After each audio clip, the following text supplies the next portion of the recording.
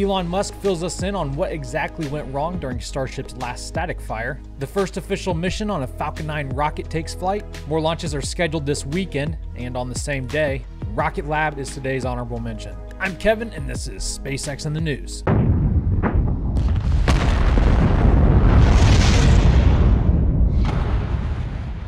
Last week, Starship SN8 underwent its third static fire test down in Boca Chica, Texas. But as many of you already know, the vehicle experienced some problems. One was a loss of control over the pneumatic system, the other related to one of the ship's Raptor engines.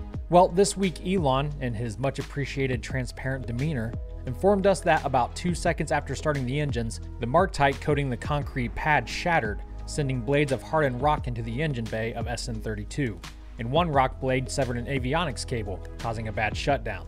To remedy the problem, engineers are placing said cables in steel pipes and adding water-cooled steel pipes to the test pad.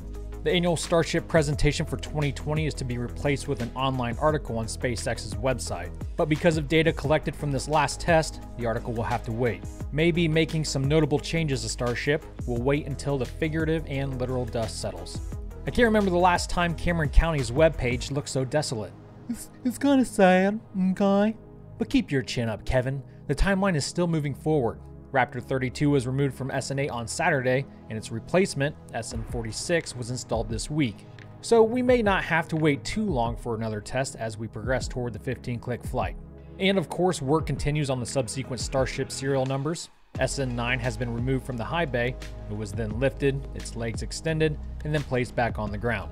The rocket awaits its upper half, which has received both of its fins, but moving it outside also provided some room in the high bay to work on BN1, the first Super Heavy booster, currently undergoing its own growth spurt.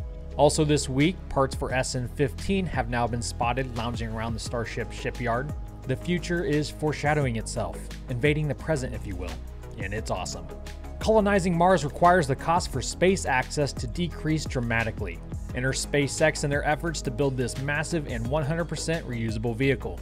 The projected cost per Starship Super Heavy launch will be less than $1 million for more than 100 tons to orbit, so it's mostly about fixed costs divided by launches per year. Starship is extreme overkill for mere Earth sector activity, which it will also do, but Starship fleet mass to orbit per year will be more than 1,000 times all current Earth rockets combined, including their own Falcon rockets, necessary for a city on Mars. That city, at least in our lifetime, won't be like any city here on Earth. Think Martian snow globes. Terraforming the red planet into a green and blue one will be too slow to allow otherwise anytime soon. However, Elon is confident that we can establish a human base there in our lifetime. It's funny how we long to visit the desolate red planet, and yet I have little doubt that the first person born on Mars will long to visit our blue marble. What? I didn't do anything. Alright, moving on, let's debrief this week's crewed launch. On Sunday afternoon, the 4 passengers of Crew-1 prepared themselves to fly to the nest in a Dragon capsule upon a Falcon 9 rocket. And while this was the second manned flight for SpaceX and NASA, it was the first official manned mission. Elon was sidelined by NASA and had to monitor the event from afar because he had and had not COVID. So Gwen Shotwell was there to fill in for him. And like belated trick-or-treaters, the 4 astronauts, dressed in cosplay, LARPed their way through NASA's gauntlet of traditions and reached the coveted boomstick of wonders. In regular life, I'm just Jonathan, but here I am a very high-level paladin. Meatballs were signed, seats were taken, then elevated, the ninjas closed the hatch, and puff went the magic dragon. And resilience rises. Not even gravity contains humanity when we explore as one for all. The booster landed on the drone ship. Yesterday, it returned to port looking a little tipsy, like a drunken sailor, or maybe just seasick.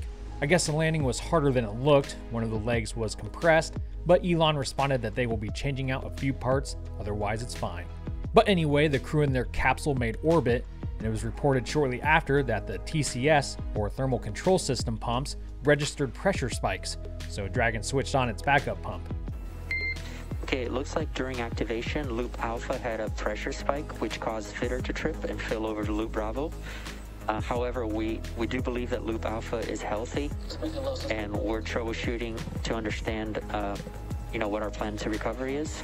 However, we would go for the burn in the current TCS configuration. Okay, yeah, Dragon copies. Also, 3 of 4 heaters that are used to warm the capsule's maneuvering propellant were disabled. And we are also still assessing cabin environment, and I expect to give you some more words on that shortly for suit offing. SpaceX was able to right all wrongs with the systems, and so the crew continued onward through their 27-hour coast to the space station. The Force was with them, because Baby Yoda was their zero-G indicator for this mission. And just like in the movies, he wasn't really pulling his own weight. The next day, Dragon rendezvoused with the nest and proceeded to autonomously dock. And thereafter, the space station crew welcomed their floating bodies with open arms. It is not over. This was a beautiful launch, and we are all very excited about the launch. But remember, this is a 6-month mission, and it's the first of many. Aw man, we gotta wait 6 months for some shoot action? And this November launch manifest isn't yet over. Saturday, the 21st, is the West Coast launch of Sentinel-6 at 12:17 p.m. Eastern. And then if the schedule holds, Falcon 9 will lift off with its 16th flock of Starlink satellites that very evening at 10:17 p.m. Before we head into today's honorable mention, I want to first quickly announce that we have new Eccentric merch available in our store. You can order yours using the Teespring link in the description below. And now it's time for today's honorable mention.